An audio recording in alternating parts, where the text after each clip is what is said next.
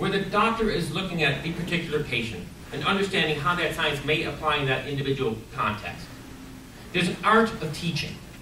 There's the pedagogical ways that we know students can learn best.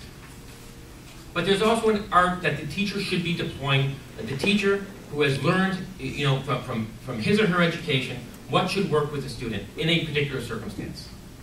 We're losing the art of teaching because of regulators in Washington, D.C. micromanaging what has to go on in the classroom. Teaching to the test.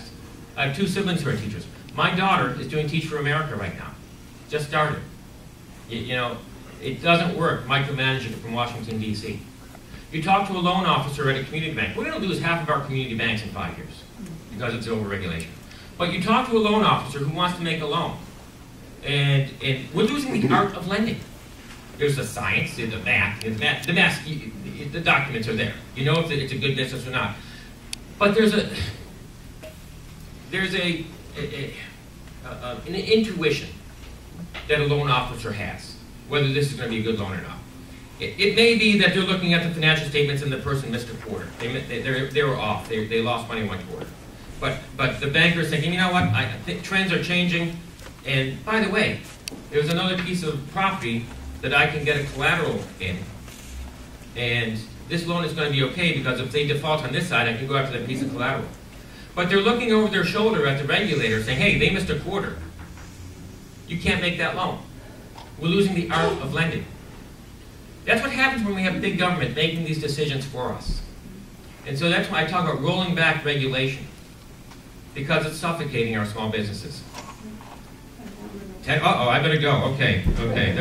First, passionate things, healthcare, economic growth.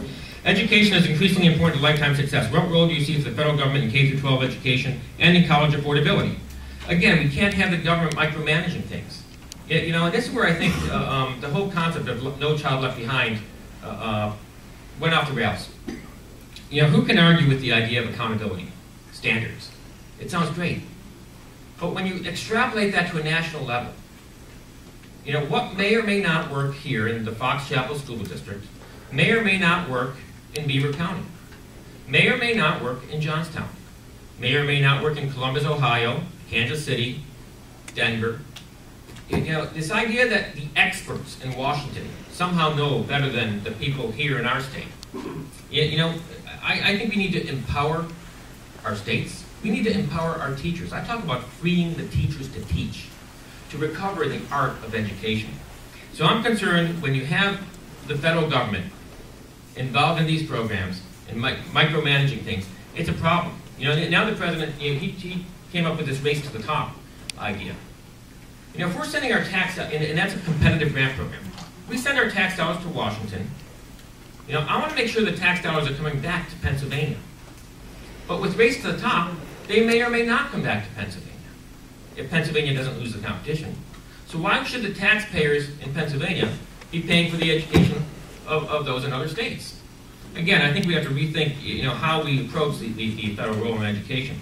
With respect to college affordability, tuitions are up 25% in the last 4 years.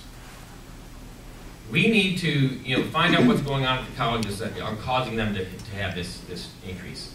Is it a function of the colleges just knowing that the kids are going to get the aid coming from the government? Is there anything that we can structure the financial aid programs we have to incentivize colleges to keep a lid on these tuition increases? 25% in 4 years is inexcusable. What is your perspective on legislation impacting women, from economic security, including pay equity, to access to birth control and preventative health measures, to harassment and violence against women? Economic security is we need jobs. We need jobs. We need a growing economy. Very often it's the woman in the household who's counting pennies and understanding when you pull up to the gas tank that we're paying twice as much as we were 4 years ago. Worried about increases in electricity rates. Equal pay for equal work. That should be the law of the land. And if there's a problem where there's an instance where it's not happening, there should be redress. Again, I'm looking at my daughter, grown daughter, in the education system now, and I trust that she is going to be paid equally for the work that she's doing. Access to birth control and preventative health measures to harassment. I mean, to the extent that this is getting at what's in the HHS mandate, I would simply argue that a year ago, women had access to contraception. Very often private insurance plans were already making that opportunity available to women. I'm afraid, however, we've lost the freedom with, again, one size fits all. My wife, for example, would like to have a health insurance plan that didn't have that. But we've lost the opportunity now in the marketplace to have that. If people want that in their health care plan, fine. Let the market provide that service. And if you don't, well, let the market provide that service. We're losing our freedoms when we allow the government to micromanage everything. And you look at, again, the authority that the Secretary of Health and Human Services has under Obamacare to dictate to every single insurance plan in the country what has to be in it. Not just with respect to birth control, but with respect to anything. And then, the Secretary has the ability to determine what a, quote, fair premium is. The Secretary of Health and Human Services, who may or may not, generally they don't because they come from other branches, very little private sector experience. But making these fiat decisions from the federal government, guessing, what a premium should cost, when the market may have something else.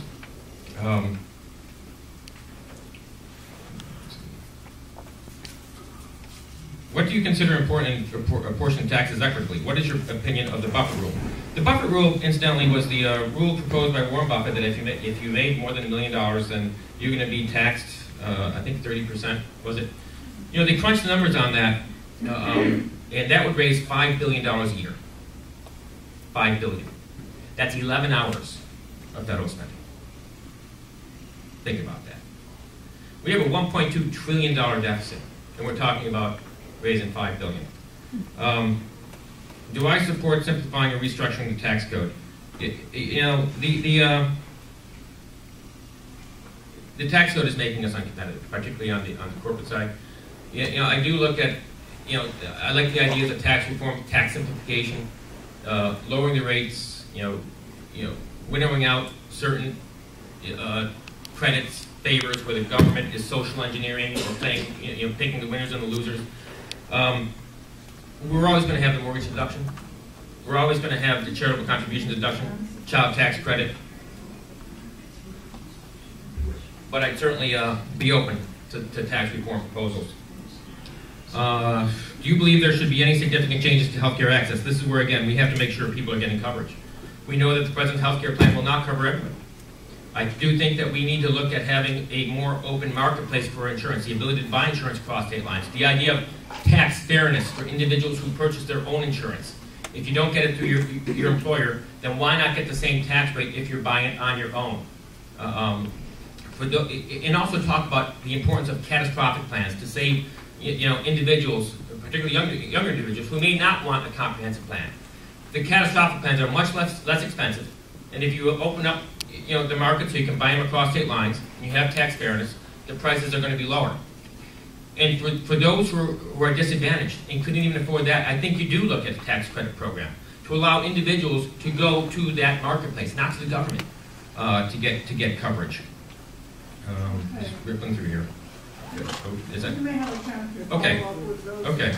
with the questions. My apologies for going on too long. No, you're just on time.